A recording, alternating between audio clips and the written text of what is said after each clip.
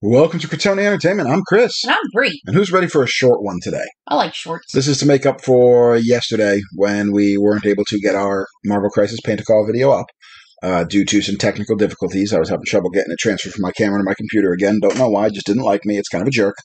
We're going to be working with one of these widgets from Marvel Crisis Protocol. We're going to do it with 3 colors, and 2 of them are going to be metallics because we're not using metallics on the main figures because we're doing comic book style. And this really is just to showcase how simple you can do a widget or a measuring device or whatever you want to call it. I call it a widget. How simply you can do a widget but still have something that looks cool. So we're starting with this Scarlet Blood from Vallejo.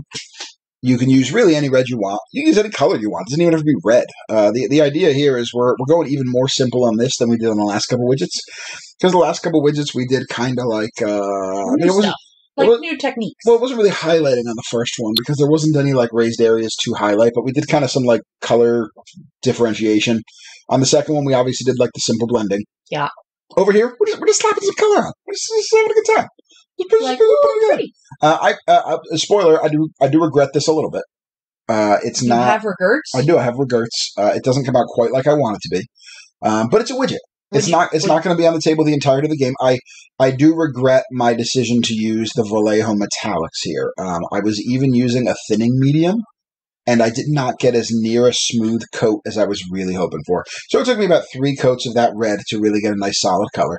And then I switched over to that Vallejo this is the burnished gold that they put out.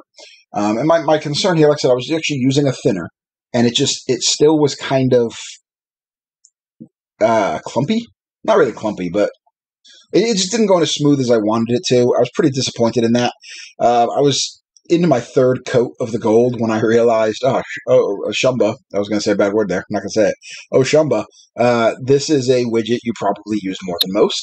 So we're going to see this widget all the time. I was kind of thinking that actually. I'm like, but Chris, that's the 2. We use the 2 for like a bunch of stuff. It's not bad. It's something that I'm going to see every time I look at it.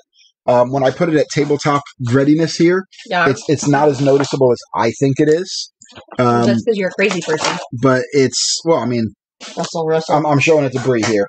I see. You definitely, it's not smooth, but it's not bad enough on the finished product to really make a huge difference. So anyway, you just do the gold everywhere, and I did multiple coats of the gold to get the shade I wanted, and I switched over to the game colored plata, or the silver, and I just edged it. I just did the very edges of the gold in this silver to kind of make it pop a little bit. And guys, we're about done. This is a quickie. It's a widget. You don't have to spend a lot of time at these. I do recommend you paint your widgets. Star Wars Legions has widgets.